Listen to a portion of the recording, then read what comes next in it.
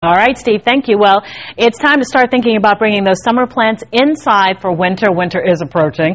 Derek's here to remind us about that. Joining us now with tips on lawn and garden and our lawns and gardens, most notably Derek Thomas from Thomas Landscapes, our gardening expert. Hi. How are you? First, I'd like to thank you for bringing all of these plants in here. We could open up our own, plant shop. We could have a plant shop. We really could. All right, so you're helping us make the transition. We're talking about bringing them indoors because a lot of people take their tropicals outside during the summer months, and what happens is you get insects that will invariably like to set up house in your plants. Right. What you want to do, first of all, let's talk about fertilizing, because it's really important to build the root structure before you bring them in.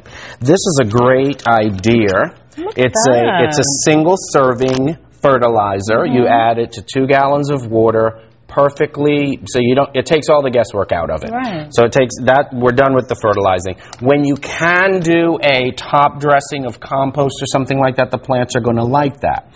Okay, but what you want to make sure is that with plants like this one, this is a very old clivia, and this will flower each year. But what has happened is we've also got a spider that has decided that it likes... Derek, where is he? Right in there. Okay. We've got a spider that's decided that it likes to be in there too. And what you want to do is you want to use a sponge with some soapy water to clean that leaf off. You want to remove any additional debris that may be on the leaves.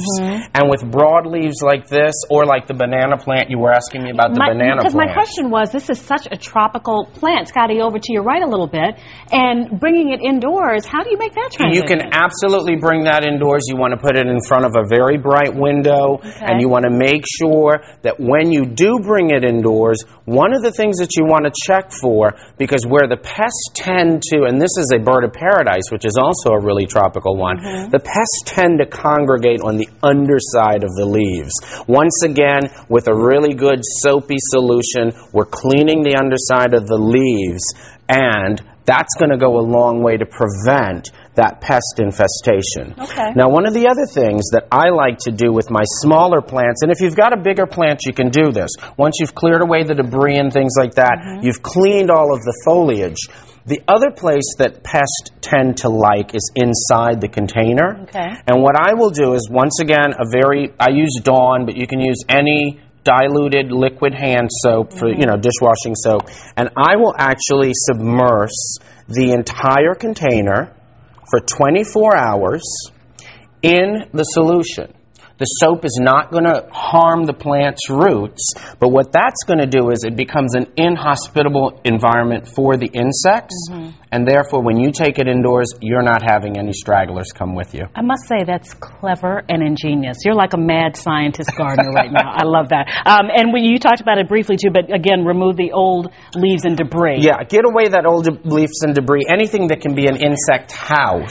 Get rid of that and make sure that you've cleaned it up. And with your fertilizer, you say it's important to use a slow-release fertilizer. A slow-release fertilizer, the reason for that is you want a slow-release, low-nitrogen fertilizer. You don't want a whole lot of leaf growth because the plants are going to have to acclimate to the less, you've got less light indoors, and they've had kind of a nirvana outdoors.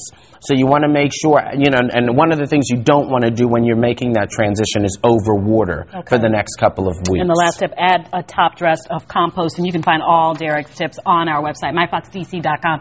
And we're also going to link that to Thomas Landscapes because we just adore you. Thank you. All right. Steve, back to you.